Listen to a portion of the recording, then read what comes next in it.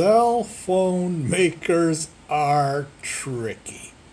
They want them bucks pried out of your credit card, not out of your wallet. Nobody has any money in their wallet anymore. I mean, I've got cash, but this is casino.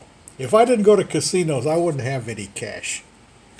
But the cell phone makers are after your money. And they got these little tricks. I'm going to show you one little trick they got. I got this cell phone, okay? Actually, this one here I don't use for the phone. I just use for music. But this cell phone right here you're looking at, this one right here, okay? It's got a battery. All cell phones have a battery.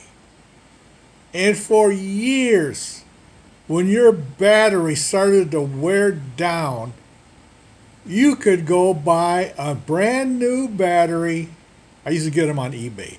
Brand new battery and start all over again with your old phone.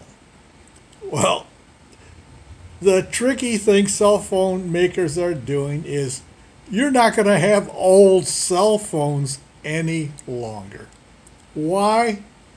Because you can't remove the battery in new cell phones. Now, this cell phone I got right here, I'm holding in my hand, it's not even a year old. I use it for making videos, okay? Just like this video right here. The battery drains in half the time it used to. It's fading. This camera is not even a year old. I'm just lucky that this cell phone I paid like $130 for it when it was new. I can get it now for about less than $100. But nevertheless, this battery is getting weaker. I can't change it. I am forced to buy a new cell phone.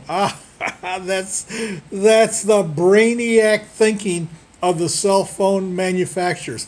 They're not going to put up with you having old cell phones any longer. Your battery's going to fade and you will be forced to buy a brand new cell phone. That's how they're tricking us out of the money.